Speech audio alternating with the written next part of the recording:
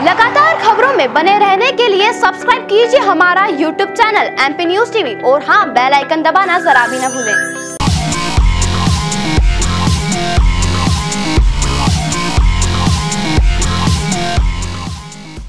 Hello and welcome back to the show reel. मैं शिवानी एक बार फिर लाई हूँ आपके लिए बॉलीवुड जगत से जुड़ी कुछ खास खबरें। सारे जहां से अच्छा नहीं होगी ऑन स्क्रीन।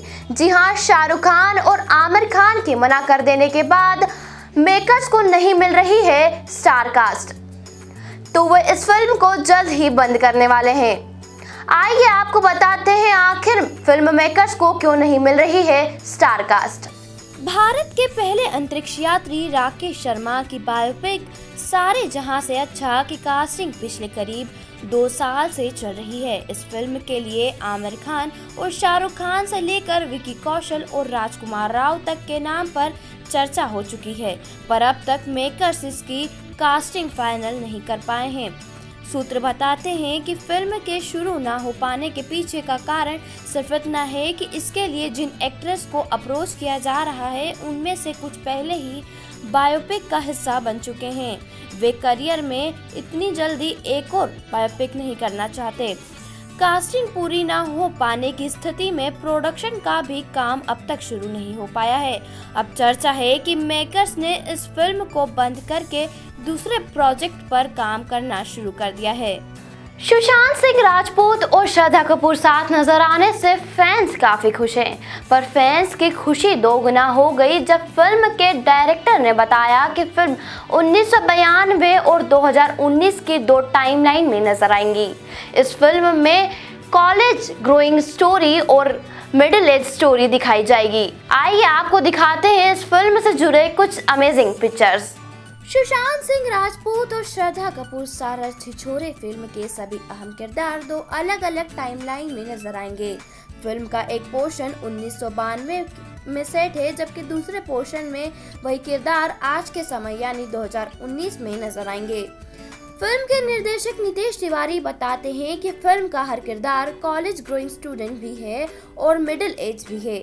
1992 के पोर्शन में सबको कॉलेज में बैचमेट्स और हॉस्टल मेट्स दिखाया गया है और 2019 के पोर्शन में इनको आपसी संबंध और महत्वाकांक्षाएं क्या है और कैसे हैं फिल्म पर बेस्ड है।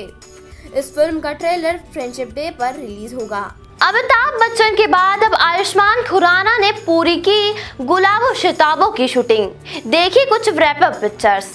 आयुष्मान ने मंगलवार को यह पिक्चर शेयर कर लिखा, इट्स रैप अप ऑफ गुलाबो सिताबो। इस तस्वीर में डायरेक्टर सुजीत सरकार और प्रोड्यूसर रोनी लाहिरी नजर आ रहे हैं, जबकि अमिताभ बच्चन ने फिल्म के रैप अप पोस्ट कुछ दिन पहले ही शेयर किए हैं। कल मुंबई में स्ट्रीट डांसर के डायरेक्टर और जाने माने कोरियोग्राफर रेमो डिसूजा ने एक पार्टी ऑर्गेनाइज की। इस पार्टी में स्ट्रीट डांसर की पूरी टीम पहुंची।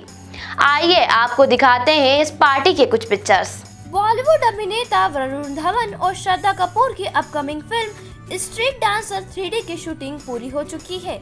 ये पार्टी रेमो ने मुंबई के अंधेरी इलाके में ministry of dance bar and kitchens में रखी, जिसमें भूषण कुमार अपनी पत्नी दिव्या खोसला कुमार के साथ पहुंचे। इसके अलावा श्रद्धा कपूर, नोरा फतेही, प्रभुदेवा भी पहुंचे। रेमो डिसूजा इस पार्टी में पत्नी लेजली डिसूजा के साथ नजर आए। आपको बता दें कि गौरतलब है कि इस फिल्म के निर्देशक खुद रेमो डिसूजा है। ऐसे में उन्होंने रेस्टोरेंट के लॉन्च के साथ साथ फिल्म के पूरे होने का जश्न भी साथ ही मनाया। सैफ अली खान और तब्बू की अपकमिंग फिल्म जवानी जानेमन का फैंस बेसब्री से इंतजार कर रहे हैं। इस फिल्म की शूटिंग लंदन में चल रही है। इस फिल्म में सैफ और तब्बू के साथ पूजा बेदी की बेटी आलिया फर्नीचर वाला नजर आएंगी। अब फिल्म के सेट से कुछ तस्वीरें सामने आई है। आइए आपको दिखाते हैं यह तस्वीरें।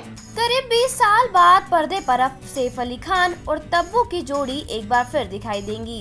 पिछली बार ये जोड़ी फिल्म हम साथ साथ हैं में दिखी थी, जिसे काफी पसंद किया गया था। वहीं आलिया फर्नीचर वाला भी बॉलीवुड में डेब्यू कर रही हैं। इसमें आलिया सैफ अली खान की बेटी के किरदार में दिखेंगी। कुछ दिनों पहले तब्बू का फर्स्ट लुक रिलीज हुआ था। अब सभी सितारों की पहली झलक सामने आई है। अगर आप क्रिश सीरीज के फैन हैं तो आपके लिए आई है कुछ बड़ी और खास खबर। जी हाँ, ऋतिक रोशन ने बताया है कि वो जल्द ही क्रिश 4 बनाने जा रहे हैं। खैर अभी इसके रिलीज डेट के बारे में नहीं पता चल पाया है, तो आइए आपको बताते हैं इस फिल्म से जुड़ी कुछ और डिटेल्स। पिछले साल ऋतिक रोशन के बर्थडे पर उनके पिता राकेश रोशन ने घोषणा की थी कि वह क्रिश 4 पर काम कर रहे हैं और इस फिल्म को साल 2020 में क्रिसमस के मौके पर रिलीज किया जाएगा। हालांकि इसके बाद से इस फिल्म के बारे में कोई भी खबर सामने नहीं आई है। जब क्रिश 4 के बारे में ऋतिक से पूछा गया तो उन्होंने कहा, मैं इस बारे में केवल इतना कह सकता हूं कि इसकी स्क्रिप्ट अभी फाइनल स्टेज में है। जब ऋतिक से पूछा गया कि क्या यह फिल्म क्रिसमस 2020 तक रिलीज हो पाएगी, इसके जवाब में उन्होंने कहा, यह आगे के प्लान पर निर्भर करता है। अगर मैं क्रिस 4 से पहले कोई और फिल्म शुरू करता हूं, तो शायद इसके रिलीज डेट को आगे बढ़ाना पड़ेगा। तो ये थी बॉलीवुड जगत की कुछ खास खबरें। अब वक्त हो गया है जाने का, पर आप कहीं मत जाइए, बने रहिए हमारे MP न्यूज़ TV पर और अपडेट रहिए ऐसे ही कई बड़ी और खास खबरों से।